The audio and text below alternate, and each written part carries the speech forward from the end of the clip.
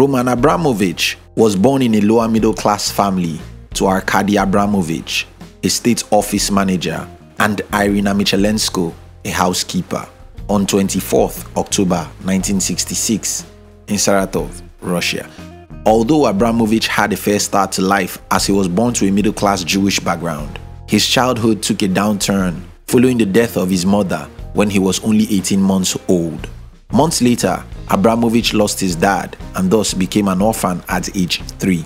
His paternal uncle, Leib, assumed responsibility for Abramovich's upbringing and took him to Ukhta, a famous industrial town in the Komi Republic of Russia. Young Abramovich enrolled in Ukhta's public school. However, unlike his peers, he had an innate business acumen, which made him recognize the importance of money and the benefits inherent in saving money.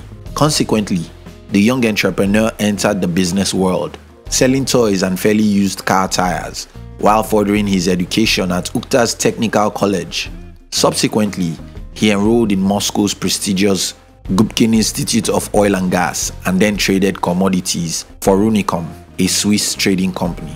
In 1974, Roman Abramovich was drafted for compulsory military service while still studying at Gubkin Institute. However, he didn't consider a military career worth pursuing.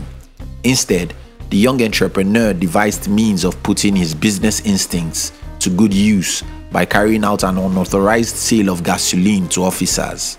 That business move enabled him to save more money for future ventures and also marked the first among illegal schemes that would be later attributed to his fortune. Upon returning from the army, Roman started attending Moscow State Auto Transport Institute, but he never finished his education as he was more concerned about getting rich quickly. Despite the difficulty of amassing wealth in the Soviet Union, Roman made a profitable earning in his early career by selling rubber ducks from his Moscow apartment. When Mikhail Gorbachev, former president of the Soviet Union, opened the door for privatization in 1988, Roman cashed in on the opportunity to legalize his toy business. After marrying his first wife, Olga, Roman used his 2,000 rubles his parents-in-law gave him as a wedding gift and spent them on expanding his stock to include banned products such as perfumes and deodorants. The serial entrepreneur founded 5 companies from 1992 to 1995, including the Mekong, which conducted resale, manufactured consumer goods, and served as intermediaries, ultimately specializing in the trading of oil products.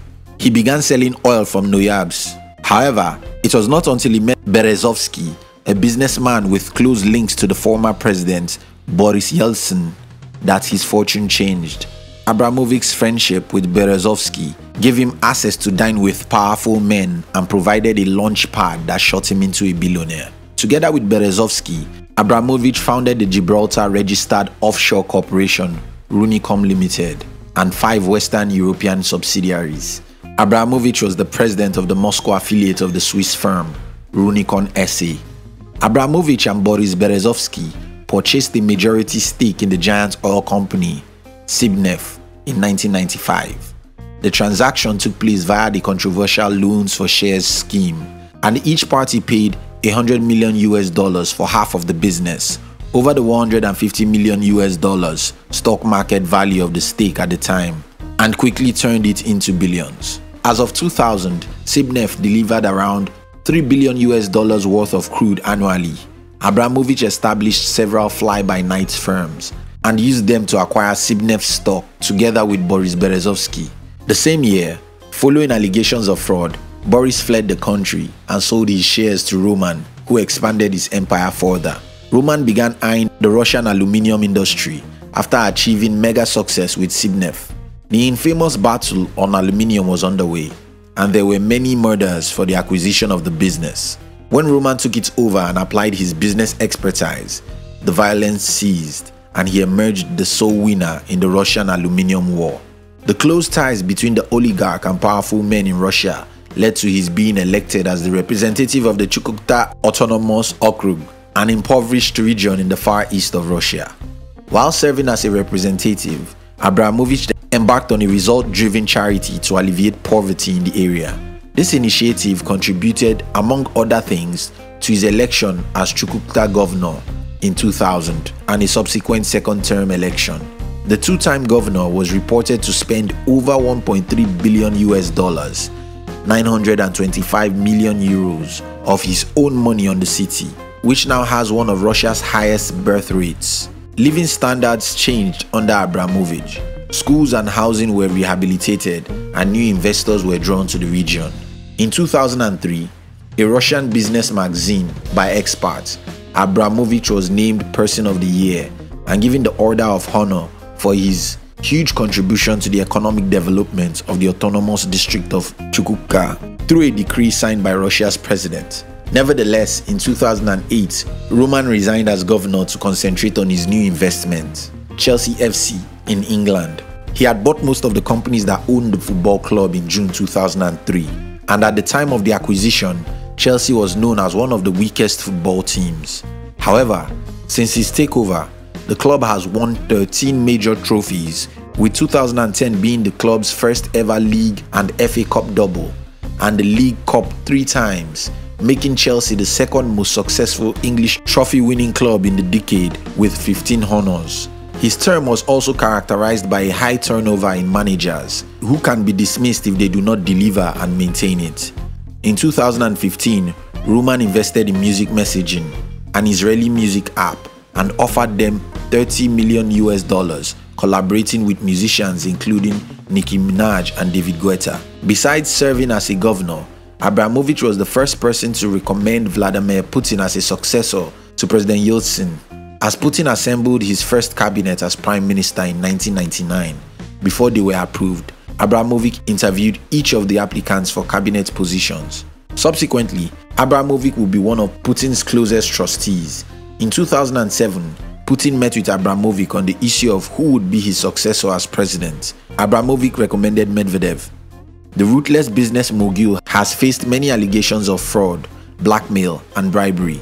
The Times magazine reports that he admitted to paying billions of dollars to achieve political favors to attain significant shares in Russia's aluminium and oil assets.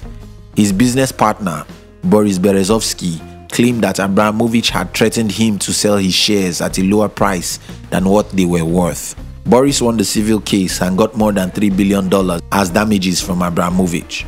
Another company, Biography, received over $1 billion for a lawsuit they won against him. Roman Abramovich is one who makes business profits from his relationship with others, including marriage. In December 1987, Roman Abramovich married Olga Lisova and ended up divorcing her 3 years later. In 1991, 4 years later, he married Irina Michalenko, a stewardess, and had 5 children from the marriage. The couple got divorced in 2007 due to alleged affair with 23-year-old Dasha Dukova. Their expensive divorce saw Roman lose custody of his 5 children, as well as ceding mansions he had in the United Kingdom and a substantial amount to his ex-wife. But as it appears, the oligarch has a knack for expensive divorce, as he in 2017 ended his relationship with Dasha Zukova after giving birth to 2 children.